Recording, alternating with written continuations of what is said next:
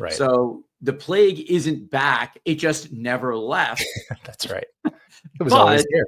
But it's been here in rural areas, primarily because of prairie dogs that can retain this bacteria in them. So if you're living in New York City like I am and walking by rats, you don't need to be worried about the plague.